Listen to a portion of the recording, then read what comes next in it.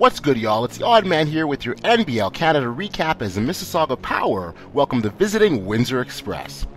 The last time these teams hooked up, the Power walked away with a 1-point win, and Mississauga hopes they can cook up something good with Pino Di Cierbo of MasterChef Canada in the house. Early in the first, Gary Gibson puts his head down and barrels straight to the basket for two. Chris Commons is fresh off his one-game suspension, and he goes to work immediately with his three, then takes his man down low on the block, and finishes off with no ordinary dunk. Travis Relaford returns back to the team after taking some personal leave to be with his brand new baby daughter. He dishes off the fancy behind the back to Mike Allison for this jumper. We go back to Relaford as he fakes his man in the air for the and one. Paul Cooper shows why you never give up on a play with his putback dunk. The Power went 0 for 9 from three-point land until Alex Johnson got this very kind roll to drop. Check out this end-to-end play as Marcus Caper's block leads to a score, and the Power inch closer and closer after trailing by 15 at the break. Omar Strong, who was quiet in the first half, wakes up with a pair of big threes.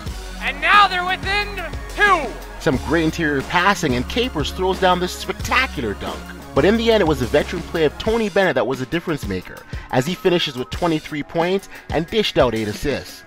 The Express go on to win this one with a final score of 123 to 118. Much better shooting from the free throw line this time, as Windsor converted on their 12 shots from the charity stripe to seal the win.